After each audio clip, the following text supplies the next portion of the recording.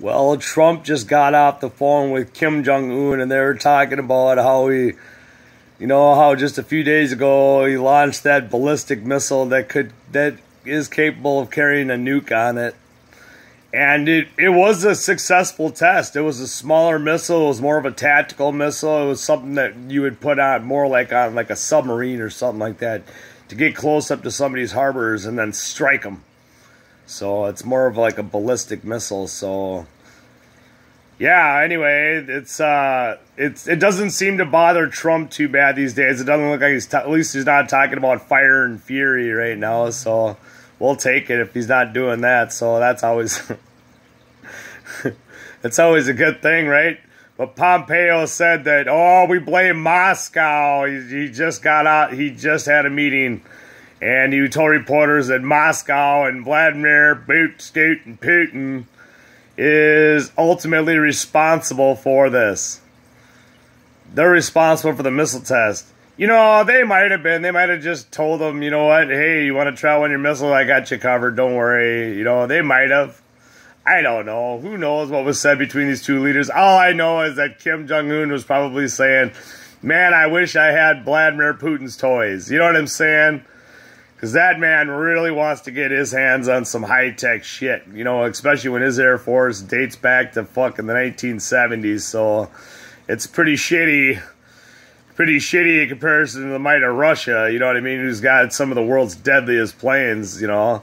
Just like America's got the world's deadliest planes, Russia's got the world's deadliest planes. So both countries have the world's deadliest planes, so the only difference is you can buy Russia's planes. If it doesn't matter how corrupt you really are. If you have enough money, Vladimir Putin will pretty much, you know, within reason, he'll sell it to you. Unless you're a terrorist, you won't sell a terrorist planes. But you know, if Kim Jong-un probably had the money, but that country's completely broke, yeah, he probably would have sold them some shit. He probably would have sold them some S-400s or S-500s or S-300s because they're already nuclear anyway, so what the fuck's the difference? So, too bad. Too bad, so sad. But they do have the Hwasong 15, so they have 6 of them that I know of, so that's what was put on the parade. The last time they put on a parade, I saw 6 of them things going down, so that's what I know of. That's what I know they got. That's what they showed the world they got, so 666, right? That's the size of the hydrogen bomb on that bad boy. You know, that's the one that, you know, it's big enough to blow out the power if you hit America just right, directly in the center of the U.S., right where I am. Because I live smack dab in the center of the United States of America, so it would hit me dead on above my skies. But that's what you'd have to do if you really want to take America down. You detonate one of these things in the sky, send off an EMP pulse, and blow the power for fucking months and months on end. It won't be power for at least 9 to 12 months. That's what FEMA predicts. 9 to 12 months if there was a asteroid or an EMP attack like that. And they estimate 90% death toll. That's what U.S. Congress. That's why the U.S. Congress has like safe passage, and they have all these underground facilities and bunkers and shit like that on the East Coast, and also in North Dakota. In North Dakota, we have a huge, and I mean a huge, field full of fucking bunker complexes. If you got about $28,000 to piss away on a bunker just to have a bunker, there you go. You can buy your own bunker, fully loaded. You just depends. The sky's the limit on how luxurious you want to go with your unit. But people are buying them up here. They're selling like hotcakes. I think they're building a brand new farm of the damn things up here. So yeah, that's a really popular thing up here is doomsday bunkers. A lot of people like that have a lot of money have been buying up like old missile silos that were in North Dakota and South Dakota that used to be missile silos with the missiles out of them now, but they work great for an underground bunker. A lot of congressmen, congresswomen are fucking buying these things up too. If you got money, you know, think about it. It has a blast door over the top, so it's safe for a nuclear fucking fall. That's probably the safest place in the world. If you want to talk about the safest place in the world to hide from Nibiru, live in North Dakota and South Dakota and live at the bottom of a fucking an ICBM shaft, dude. Have a bunker at the bottom of that thing with a fucking blast door on the top, dude. I mean, it doesn't get any safer than that, does it? Because I live in the safest states in the U.S. South Dakota, North Dakota, and Missouri are the safest states, and Colorado is right up there with the safest states in the United States of America for a pole shift. Most people go to the Ozarks because they don't want to come up to North Dakota and South Dakota because it's so fucking cold. And our winters are so fucking brutal, and it's scaring away. It scared away my neighbor, but hey, at least you gave me a bunch of shit before you left, so I'll take it. Yeah, you gave me a drill.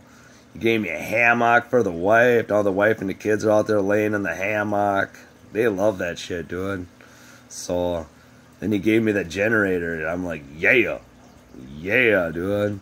He also gave me an AC unit for my fucking, for my my pop-up trailer. That's what I'm gonna be living in after Nibiru Pass. I'm gonna be living in my pop-up trailer on the farm, though.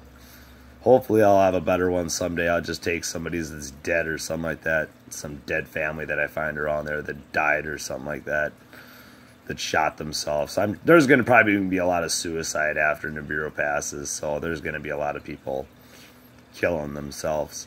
And then, I'll be able to find a much nicer. This is what I'm planning on. I shouldn't say it like that, but it's totally true. Camper, you know what I mean? They have.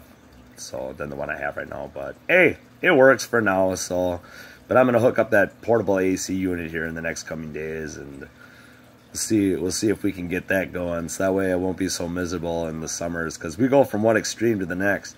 We'll go from 102 degrees up here to negative fucking 56 below zero. Remember that video I did where I boiled water and then my son threw it in the air? Remember that video? Or I threw it in the air and then he was videotaping it? Yeah, that's how it went down. And then it froze in midair. That's how fucking cold it gets here, dude. It gets cold. Really cold. So, I don't know. Everybody's waiting on Netanyahu. I'm just like, I just keep checking my phone. I just keep waiting. Like, what are you going to do here, dude? Are you going to do more airstrikes? Are you going to launch the ground invasion? What are you going to do? Everybody's just sitting there, twiddling their fingers today. What are they going to do? What are they going to do? When are they going to do it? I know, I'm fucking waiting too, dude. I want to see these the hounds from hell tanks on the loose, dude. I want to see these hounds released, dude. I want to see what these tanks can do. They look mean, dude. They look like something that apocalyptic. They're coming through a town near you, fucking blowing your fucking buildings down, fucking just mowing people down. Dude, these things are killing machines. So, yeah. Too bad they don't have any Terminators, huh? Wouldn't that be cool if they had some like Russian Terminators? Send some Terminators across the border right now. Boy, that'll really blow the Palestinians' mind, having a fucking Terminator tank. The United States military calls it the Terminator, and we have one, dude. And it's about as big as an M2 Bradley fighting vehicle. If you don't know what an M2 Bradley is, they're really sweet. So they're kind of like a troop carrier with a giant machine gun on the top, kind of like a BTR. So yeah, they're awesome, dude. So send some of them motherfuckers in there, dude. The Terminator war, dude. And then just have the Terminators kill the entire fucking all the town, all the Hamas.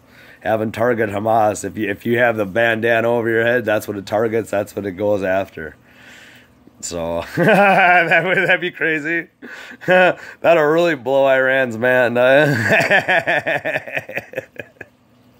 The attack of the Terminators, dude. Yeah. We don't even have to risk any fucking Israeli lives today. We just unleash the Terminators. Yeah, so anyway, I love y'all. So you guys have a good day. So we'll see. I don't know. Like I said, if I hear anything, you're going to hear it. So you came to the right source that's going to report it. As soon as it's fucking happening and going down over there, I will report. I promise. And as always, I love y'all. You're the greatest crowd in the whole wide world. You know it and I know it, baby. All right. Peace out.